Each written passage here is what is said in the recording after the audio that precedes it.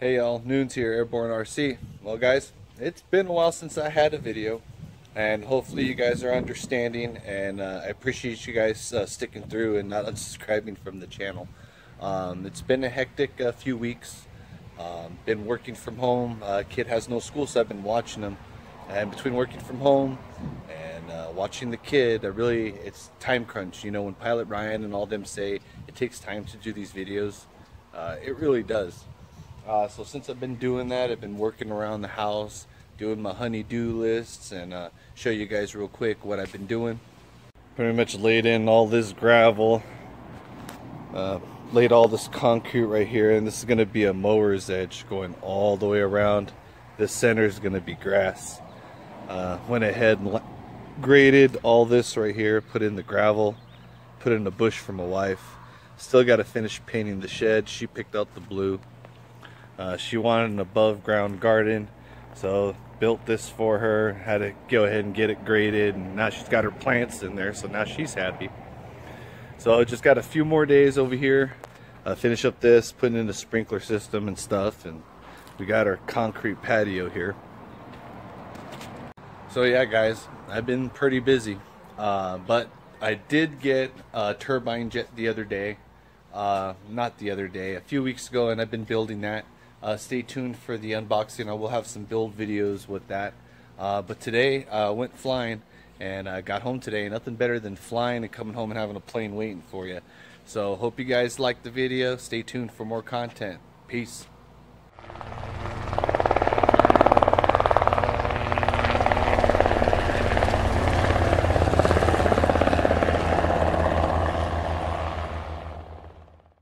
Get some! Hey everybody, Noons here, Airborne RC. Thanks for coming by. Today, I never had a stole plane. I do have the E-Flight UMX Timber, the really small one. And I see guys at my RC airfield flying these little stole airplanes just coming in and landing. So obviously I needed one. I wanted to be a little different. So this is the first time I went with the Arrows line. Haven't opened it up yet. Wingspan on this bad boy is 1.8 meters, 1800 millimeters, about 1200 meters long. It comes with a 3541 KV750 motor, runs on 4-cell. They suggest a 2200 to 2600 battery. It comes with a 13-inch 7.5 pitch tube blade.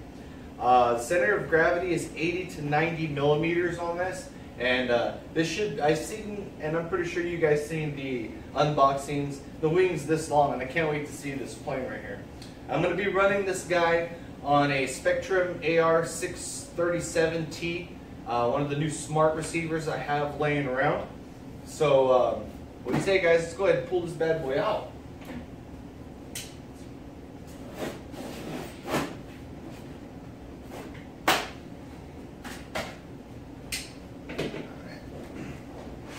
Went out flying today, and this was waiting for me. One good thing about the coronavirus, if there is anything, you don't have to be home to sign for your boxes. And I live in a pretty good neighborhood, so I really don't have to worry about people trying to take my stuff and everything. Go ahead and put this down. Oh, what was that? Oh, what's that over there? Not yet, guys. You guys gotta wait for that. Let's go ahead and concentrate on this, alright? Alright. Stole. Short takeoff and landing. Can't wait to mess with this thing. Alright. So when you get it, that's how it comes.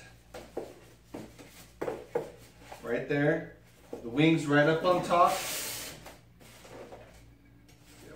Out one wing at a time. Alright. So the white, guys, is actual foam. It's not painted. The red is. Navigation lights on the side. That's nice. Also right here in the front. The brace is already put on with all the servos right here. It's basically, okay, this just basically slides right here in these two slots.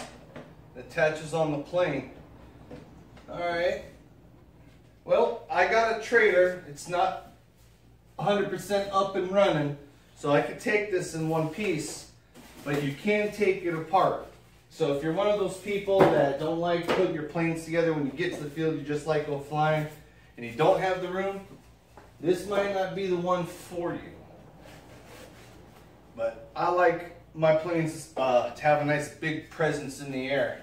The reason why I went with this than the E-Flight Timbers. Those things are great. I've seen people fly those things amazing. I just wanted something a little different and a little bigger. It's got pre-formed ribs up on the top to mimic the sheeting on the real ones. That's real good. Oh. It's got the flaps, guys, so from here to here, let me hold that for you. That's the aileron. That's the flap. Now, I am going to be messing with this. I'm going to hook it up to a 6-channel receiver. I have an 8 lying around. And what I'll be doing with that is I'll probably give everything its own channel. Probably have full flaperons, who knows.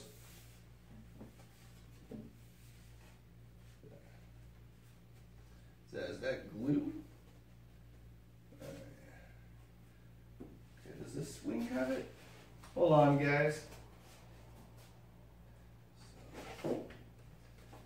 That wing is good and clean. So what I'm looking at, guys, I don't know if you'll be able to see it on the camera, is the wing's white, but I don't know if you can see that. It's got some dirt or someone spilt their Coke on it. Yeah, it's about the whole front end of the wing right here. I wonder if that wipes off.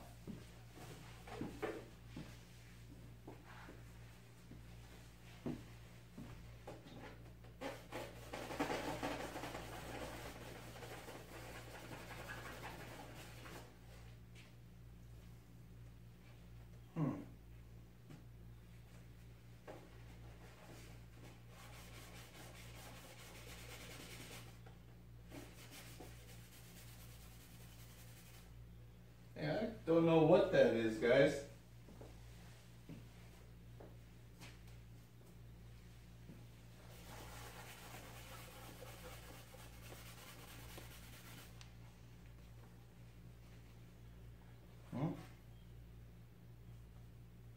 Feels like it's epoxy. This is smooth. And then that's not as smooth. Oh. Not a big deal breaker. Just have to see how it looks like in the sun. You won't really see it in one thing. I got it on one wing only. Alright. Guess they all can't be perfect. Even though we want them to be, right guys? Alright. So this thing is 2 layers. And I think it's going to be like that. So we'll go ahead and cut this open.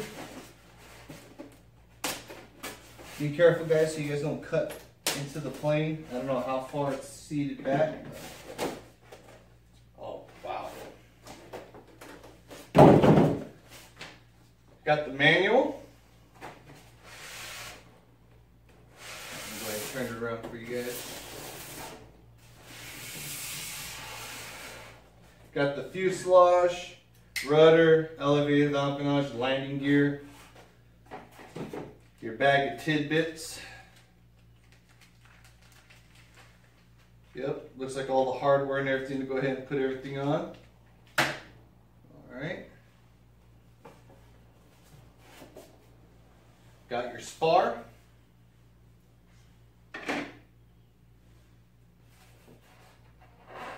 Got your propeller. Your propeller is separate, doesn't come on the plane. We'll check the balancing on that later. Got your rudder. One thing I like about this rudder is on the front, it's plastic right here, and you got brass inserts. It's going to go ahead and get screwed on down. Ball links on the control surfaces. Aviat Aircraft Husky. The finish on this guy is really good. You can still see the foam outlay, but not too much, more on the black. Got your spinner.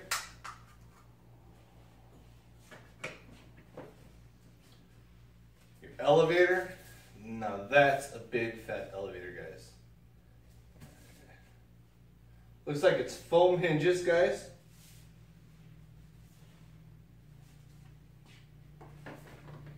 All right, now to pull this thing out.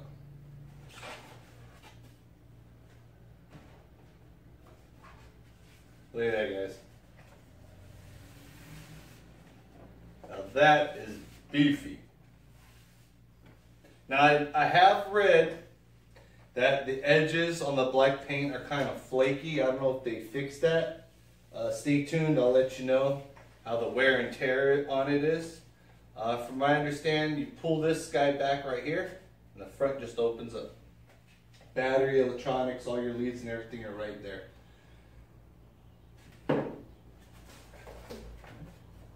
XT60 connector, guys. And it's got a lot of room in there. I mean, I can fist the plane. Let's go ahead and put this back on. Just pops right in. And you got the landing gear, guys. This is a pretty thick gauge. I want to say about 3 millimeters, maybe more.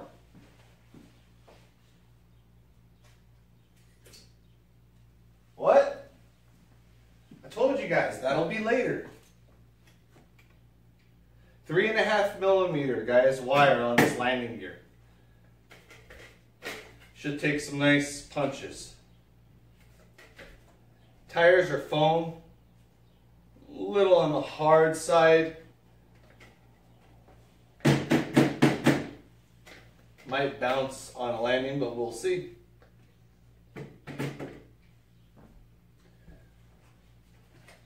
Well, guys, my first impressions on it is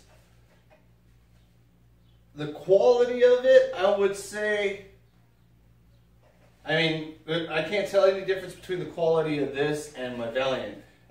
You know, it's painted windshields, painted everything. Goes together, all screws. That's a big difference. 4S power. That's really good. I have to find out if there's an optional float kit for this. If there is, guys, let me know if we can use a Super Cub on this or not. Alright, guys, I'm going to go ahead and I'm going to put this thing together. And stay tuned. Hey guys, welcome back. So I put her together and it took me exactly 31 minutes and 26 seconds. Not that long. A few pointers I'll go ahead and I'll get to you guys, and you guys probably shave about 10 minutes. The rear elevator and the rudder are two separate pieces. You feed the elevator in the rudder and you put it in. There's 3 screws, 3 millimeter by 32, 1 up here and 2 from here. Okay? Get the 2 from here just started first, and you'll have to move this guy around like a 0.5 millimeter for it to perfectly line up with the insert that it has. It has to be almost perfectly straight. Sat there, twisted. Once I loosened the bottom 2 up, I got the first one started, then the bottom 2, then I finished up this. Perfect, guys. Elevator, it's going to be the second hole from the outside on the servo horn, and they already have the ball link already installed. Same thing on the rudder, second one from the outside. That's what the manual suggests. That's what I'm going to go ahead and start off with. The little antenna bits here, I thought they were glued on. They're not. They're actually the push to slide kind of things, if you're familiar with the ordinance of the flight, which is kind of cool because you can take them off and put them on. You know, I have a feeling if you tip this thing over, these things aren't going to last that long right here. So I'm probably going to fly it on for the Maiden, and then I'll probably just leave them off the rest of the time, guys. That'll save you time there on the elevator. Now, one thing I do not like about this design, and I knew before, is on the wiring. So you have 3 wires that come in, one for the power for the lights, one for the aileron, one from the flaps. It comes in through here, outside of the wing, through a little hole that comes inside, and then you link everything in here. Ready to got a quick fix for that, guys. So you got 2 signal wires, 2 power wires, and 2 grounds for your 2 servos in here, and then 2 powers and your ground for your LED lights. So let's just go ahead and say 1 signal, right? And then the 2 powers for your servos and a ground. And then your lights can leech off of that. So I'm looking at a little, a small 5-pin connector, nothing crazy, right here. And then solder to the other side. So when I go ahead and put these together, I'll just go ahead and connect that connector and it'll slide right in. I don't have to sit here and mess with disconnecting wires and plugging stuff in. I can see why people don't like that about the plane, but to me it don't matter. It's something I can do to unwind before I go ahead and I fly. The prop went on nice, guys. The fit and finish on this thing, guys, is pretty damn good. For the money, I believe that they are $259 right now, and I got it with a $30 instant rebate because I pre-ordered it. Man, this thing is huge. And I had some rewards points, so I ended up paying $179 for it shipped, which isn't bad for a plane this size. The landing gear is pretty strong. I don't see it gonna want to bounce a lot, but we're gonna go ahead and find that out.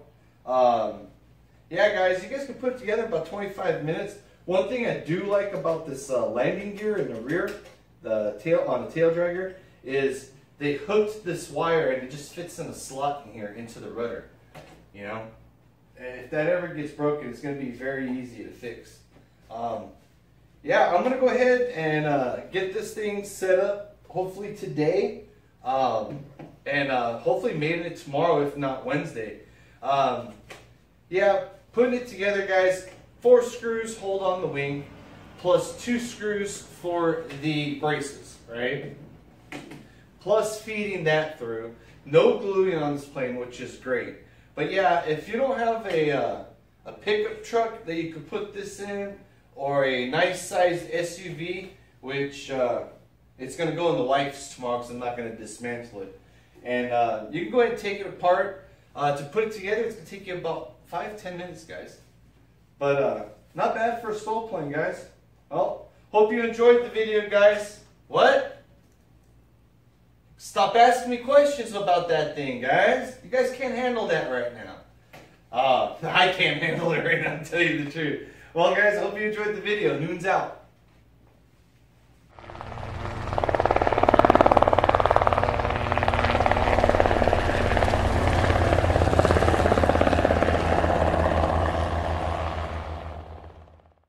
Get some!